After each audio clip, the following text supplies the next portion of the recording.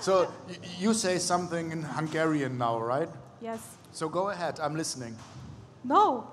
Just go. So we are in Hungary, so you have to speak Hungarian. Okay, so I will do the introductions in Hungarian then. Okay.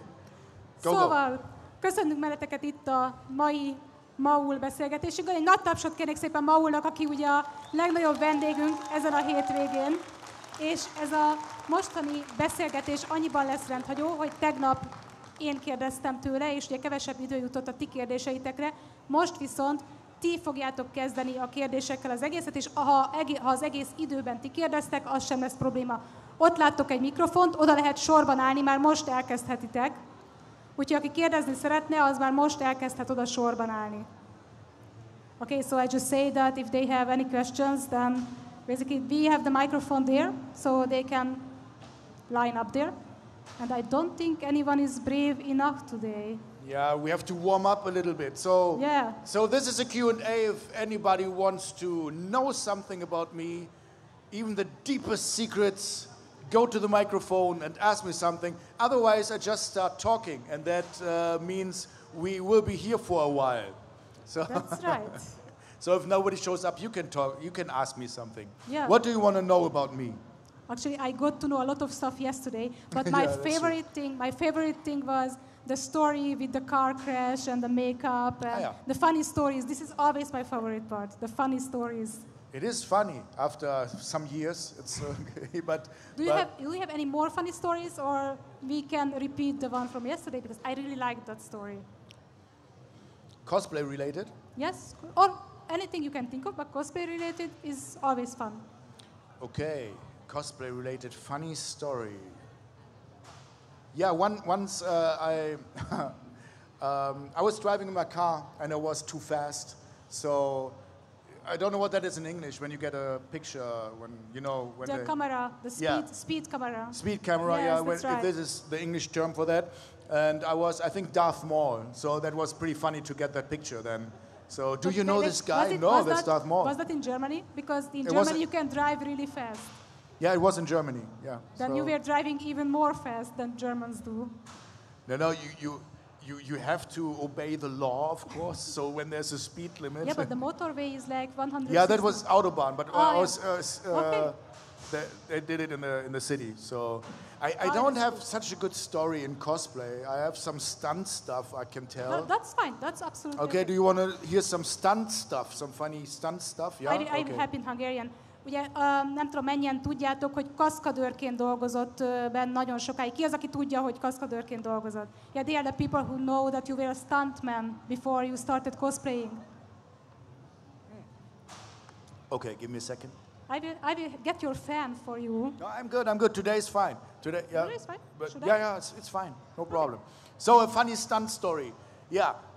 So I was in a stunt show. It was a cop and gangster stunt show. I was a gangster, of course, and it's a little bit hard to explain. In the show, it was a car stunt show and with high falls and stuff. And usually I play the gangster, but I was hurt, so I asked if I can play a cop.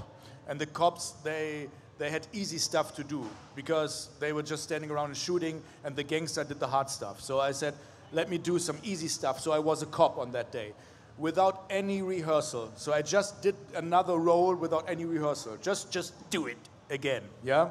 And in the show, it's a little bit hard to explain. It looks like the people who are watching the show are watching a real movie set. And there were several stunt scenes, and they're just watching how we shoot a movie. And in the show, we pretend that our main actress just left. We don't have a main actress anymore. And we just ask a girl from the audience, do you want to be our main actress? And then the girl from the audience says, yeah, okay. But the girl from the audience, she's one of us. So that's the thing behind it. And there's the scene where the director puts her in a car and says, so this is a stunt car, and now there's the gangster, and now you just hit the pedal to the metal and then drive over the gangster, drive over him. And she's like, oh my God, I can't do it, because maybe he will die. No, do it, he's a gangster, no problem, he's a stuntman. It's so cool. Like you had to stand in front of the car? No, and that day I wasn't a gangster. Okay. So I was a cop, and I was You were the pretending. cop. I was pretending that I'm not in the scene, standing behind the car, and the car should have gone in this direction.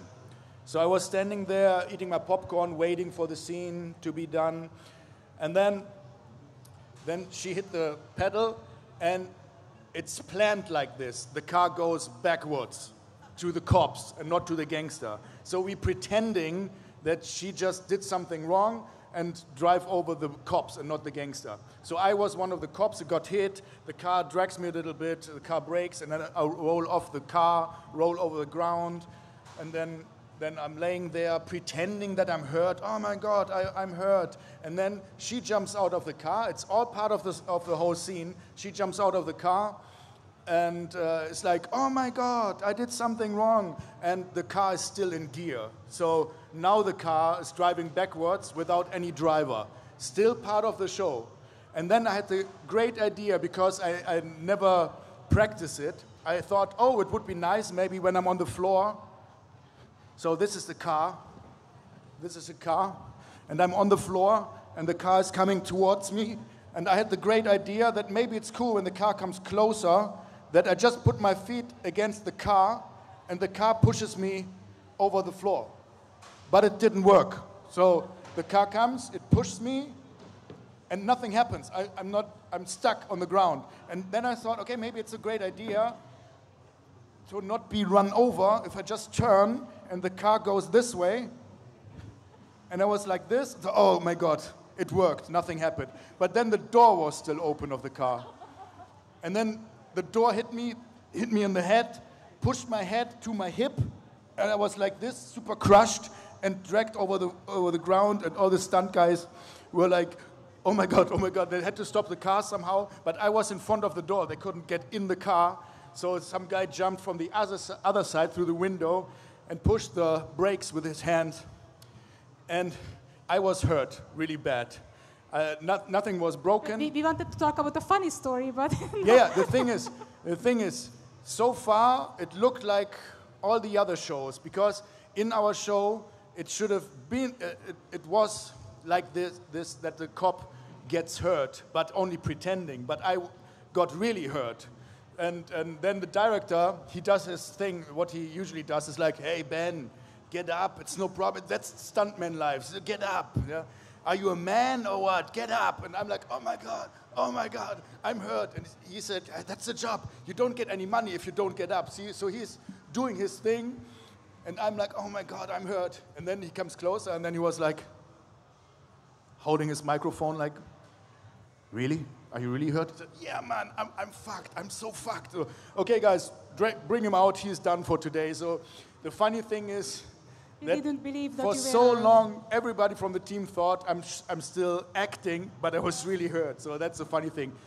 After 1 week, I was fine again, took some painkillers, and I could work. So it's kind of funny afterwards. But yeah, it's a cool stunt story. So do you have a question over there, or just sitting? I think just taking taking pictures. photos, yes. So Okay. no one has a question. Still no questions. No questions? Still? Somebody, you have a question? What is your question? Hi. Hi. So yesterday you told us about your trip to USA. Yeah. And can you tell us more about that trip and the photo shoots? What was your favorite place? Okay. Yeah. For the people who don't know, we went on a Red Dead Redemption photo shoot road trip last June. We've been in the US for 4 weeks. We traveled through several states: Texas, Louisiana, Oklahoma, Kansas, Nebraska, Wyoming, Colorado, to take the best Wild West pictures, look for the best locations from the game. And yeah, so we started in Louisiana, basically Texas. But that was only horses. It was about the horses and not about the locations. So later we went to Louisiana, and we've been on the lake with alligators and stuff. And we found a tree. I don't know. It's a cypress tree. Maybe that's the name. They're growing in the lake. and we found one in the lake, and I was sitting down on the tree, and that was such a cool coincidence because the tree was this shape, and I could just sit there with my, what is it, fish rod for fishing? Yeah. Fishing rod. Fishing rod. Yeah, so I was sitting there. It was a perfect shot, and alligators swimming around me. So that's the cool part about the U.S. It's still the real deal. It's dangerous. We've been to grizzly bear territory. So we went to Wyoming, to the Grand Teton National Park, and it's totally grizzly territory. And we Googled, when we were already there, walking around, if it's dangerous. And yeah, it's dangerous. So what can you do? So yeah, maybe get bear spray. So it's like pepper spray. So we weren't prepared. So, but nothing happened. We haven't seen a bear. We haven't seen snakes. What we saw is, do you know the animal elk? The English word is elk, but it's not a moose. It's like a deer, a normal deer, but that big. The head is here. So in Colorado, we went up on a hill, on a mountain actually. We were already on 3,000 meters height, and the sun was setting, yeah? Setting? Yeah, and of course we need daylight, and I had this cross from Arthur's, no spoiler. Did everybody play Red Dead Redemption 2? Yeah? Okay, so nobody's here playing it right now and not knowing what will happen, yeah? So you have to cover your ears. Thank you very much. So I was carrying Arthur's cross for the grave uphill, yeah? Now you're good, okay. And we had to run because the sun was setting. And we were already on 3,000 meters height, and we had to still run 800 meters.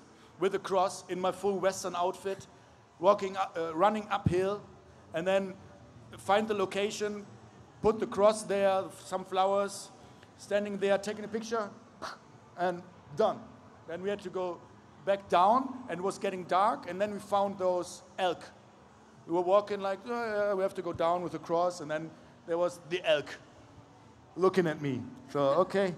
I go this way, then you can go there, I go this way, yeah, okay. Such a big deer, it's so impressive. Because when you see pictures of those elks, when you see pictures, you don't have a comparison, you don't know that they are that big. But they are huge, but they are not really dangerous. As long as you're cool, you're fine. So we are good, nothing happened to us. Another cool thing is when we've been to Colorado, Durango, there was, we wanted to take a picture when I had this boom box for explosive to destroy the tracks in the game. You do that. Yeah. There's a steam train coming, and there in the US there are 2 steam trains, very old steam trains still running, and one is in Durango. And we found a very nice spot. Luckily, it's still in the city, but in this direction you see only nature and mountains, but behind you is the city. So on the picture, it looks totally like somewhere in the desert. So it was cool. And we've been there, I think, at 2:45. The train should arrive at 3:15, so still some time left. No, we have been there at 2:30. And then we set up the camera, and I set up the boombox and stuff. And then I still had to cover my tattoo, because for the picture I was wearing a mask and it was from behind, so I didn't need full makeup. So we covered my tattoo, and while we were covering the tattoo, we were like, what's that sound? It was 2:45, yeah? So, and the train should have arrived at 3:15. So what's that sound? Is it thunder? And then we looked over there, and there was a train coming. And we weren't ready, so, oh shit. And then as fast as we could, finish the cover-up of the tattoo. Then Maya grabbed the camera. It was a borrowed camera, 7,000 euro camera, borrowed, and she had still the whole makeup on the hands. Grabbed the camera, sat there, and I was running to the boombox, put on the mask, and in the last second, put on the mask and position, one picture, done.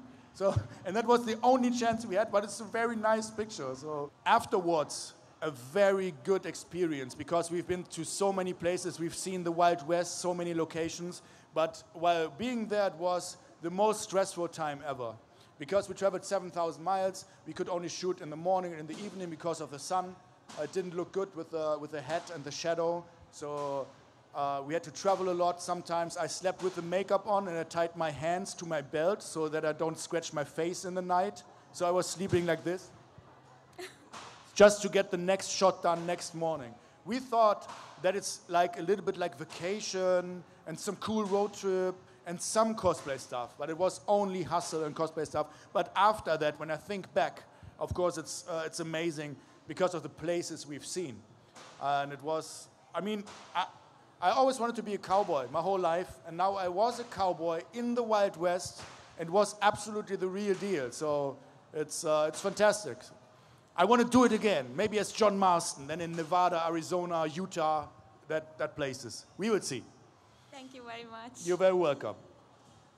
Another question from my Canadian friend who lives in Hungary now. Hello. Oh, sorry. Hello. Hi. Sort of two questions.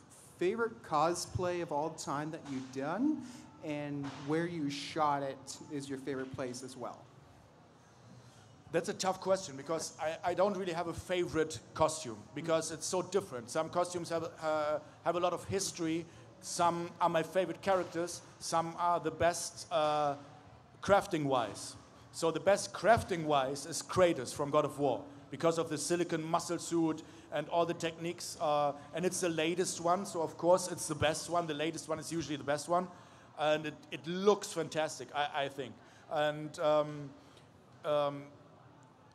yeah, emotional-wise, it's Arthur and Joel from The Last of Us. So because those are my favorite games, my favorite characters, my favorite games. And now I've been to the Wild West with Joel. I've been to the Ukraine, to the Chernobyl exclusion zone in Pripyat. We took the pictures there to have the perfect shot. So another very crazy experience. So now I answered both questions in one, right? So yeah, my favorite place, of course, the Wild West was so awesome. So the lake in Louisiana with the alligators and the trees, or where we shot what I just told on the mountain, there was so crazy places, and I want to live there. So I don't want to live in Pripyat, but it was a crazy experience to just go there because it was the absolute perfect location. Because in the game, I mean, most of you played The Last of Us, I guess, and yeah, it's over 30 years. It's 30 years, 25 years later, and in 25 years, when you abandon a city, a lot of stuff happens, and Pripyat was the perfect location because it was abandoned. The nature grew back. Something terrible happened there. So when you went to Pripyat, you had this weird feeling because it was disaster what happened there. People died, and now you are in this peaceful area where trees are in the middle of the street and buildings are in the woods somehow. So it was really crazy, and it felt like another world. So, but I can't decide which one is more impressive. It's Pripyat is as impressive as, for example, Louisiana. Louisiana feels like a different world. So you ever been to Louisiana? Not yet. Yeah, you should go there. It's really weird. You have the bugs flying around, but very slow. They're not like, they're like, just flying here in thousands, like, and it's so hot, and it sounds so different in Louisiana because they have so many bugs and animals. Yeah, those two places are the most impressive ones. And yeah, for the costume, I can't decide. Thank you so much. You're very welcome. So another question. Do we have another question? You have a question. Perfect. Are you good? Are you good, by the way? Yes, I am good. If they don't I think you can relax at the moment. I am relaxing. Okay. I am totally relaxing. Okay, perfect. Yeah. Hi, can you tell about your future cosplay plans? More bearded man, I guess. Yeah, you're right. So my next project, that's your question? Yeah, basically, yeah. Yeah, I said that yesterday. So I think the next costume we will make is another Geralt outfit because it's about time. My wolf, my bear armor I wore yesterday is from 2016, and most of the cosplayers here know that if you have a costume that is 7 years old, it's time to make a new one, because the new one will be much better. And the new one is always better. yeah, exactly. And yeah, I traveled the world with this costume, and it doesn't smell good anymore. I've been to China with this one, 48 degrees in China. It was like hell. We came out of the plane, we went down the stairs, and I was standing right next to the engine. 48 degrees and then, oh my God, it's so hot here. Let's go away from that engine. It's so hot. It's still very hot. Oh my God, it's still very hot. Oh, that's the temperature here in China. Okay, and then it feels so ridiculous, the heat. And we had to shoot a commercial outside, and I was the only one who was wearing a bear armor, of course. Yeah, all the other guys had some shorts and t-shirt, and they were dying already. They were like, oh my God, it's so hot. And I was in my bear armor, yeah, okay. And so you can imagine it doesn't smell good anymore, and you can't get rid of that. So I need a new one. So that's my next project, Geralt. I still have to finish my Witcher bike, my chopper. After cosplay became my job, it's not my hobby anymore. So I needed a new hobby. So I started to work on bikes again. I did that in the past, and now I'm building a Witcher bike. So I have to finish that one. And after that, that's what I said yesterday, I really want to do Greaseball from Starlight Express, the musical. Nobody knows him really, but I grew up with that musical. I don't really know that story. Yeah, he looks like Elvis and a diesel lock. Because in the musical, there are trains. You have the diesel lock, you have the steam train, and you have the electric train. And he's a diesel lock, and he's Elvis. And that's the next thing I really want to do, but just a passion thing. Yeah, Odin is still on the list from the Marvel movies. Odin. Yes, please. Odin and Ezio from Assassin's Creed 2. Still thinking about that. But there's so many more. So, but my next passion project will be Greaseball from Starlight Express. I know, nobody knows it, but I really want to go to conventions. They have roller skates in the musical, but I'm using inline skates then, and I really want to skate around all the convention and singing, "Here comes the Diesel, lock the hell is rolling stock, hört den Rhythmus." It's German. Steck in the Diesel ein, wird der Sieger sein, hört den Rhythmus. Come to here too. Yeah, you know, I really want to do that. Here comes the Diesel, lock. Yeah, okay, that's my next project. You're very welcome. We have 5 minutes left for today. We have what? We have 5 minutes still. So we have time for a last question. Yes or no question. Or 10 okay, yes or no questions. Okay. 2 questions. Hi. Hi. So, for you personally, what do you think is the hardest part of being a cosplayer? Of being a cosplayer or a job, business cosplayer, cosplay influencer? Both or either, I guess. So there shouldn't be a hard part about being a cosplayer when you do it as a hobby, because it's your hobby. You should do it for fun. Of course, wearing cosplays usually is sometimes very painful. So that's the hard part about it. And the the con crunch. So the last days before a convention, that's the hardest part. And sometimes wearing it. So who of the cosplayers here experienced some serious pain at convention just wearing a costume? So here we go, just hands up. Who experienced some pain? Yeah, so you know the drill, you know pain. So that's some hard part. And as being a cosplay influencer, the hard part is I have to be I had a management, but I left it. So I'm my own manager. I have to negotiate all the contracts. I have to take care of all the money stuff. Then I have to build the cosplays. I have to post. You're always struggling and fighting against the algorithm because you always have to post. I don't do that, but you see that the engagement goes down, and then when the engagement goes down, and this is your job, you're like, oh my God, nobody likes me anymore, and so you always feel the pressure to post, but you can only post if you build something before, if you have something new, because you can't just take a picture every day and post it. So as a cosplay influencer, you always have to come up with something new. And I'm used to at least 12-hour working day. It's just normal.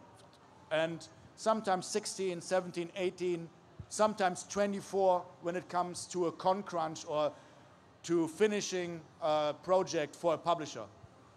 Sometimes they build the whole Cyberpunk. When we went to LA and with this in 2018, nobody has seen this character before. So we made it for CD Projekt, and they announced it in LA, and they showed our pictures. So everything was around us and around us getting the costumes done. So you can imagine the pressure.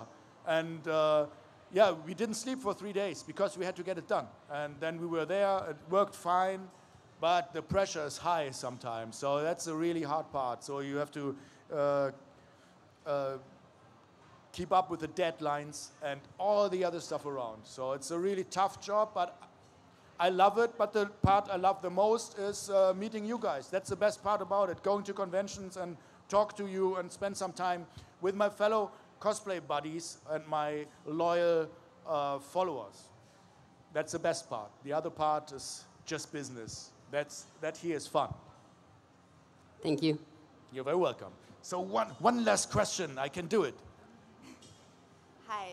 Hi. So you mentioned that you have your Geralt costume for. Can you speak a little bit louder? I don't understand you. Sorry. So you mentioned that you have your Geralt costume for a while by now, and I was wondering whether you have any special way of cleaning your costumes and stuff like that. A special way of cleaning? Cleaning your costumes. No. That was an easy answer. Yeah, no, I don't. For Geralt, for example, I can't put it in the washing machine. It's just in water with soap, just dipping it a little bit sometimes and take it out. But we don't have a special technique to clean the costumes because there's a lot of weathering on it, a lot of dirt, blood, and color for the weathering. And when you wash it too hard, it comes off. You can do it, but then you have to do the weathering part almost, let's say, 80% again. So sometimes we try to clean it, but yeah, maybe it's easier to just make a new one. I see. Thank you. You're very welcome. Yeah, I guess time is up, right? Judith, I have to go. Right? So I see there's a lot of zeros there. Yes, all right. That was the last question. Okay, guys. Thank you so much for everyone for being here. Thank you very much. For Maul see you being later, here guys. and surviving this weekend with us. Bye-bye. Bye-bye.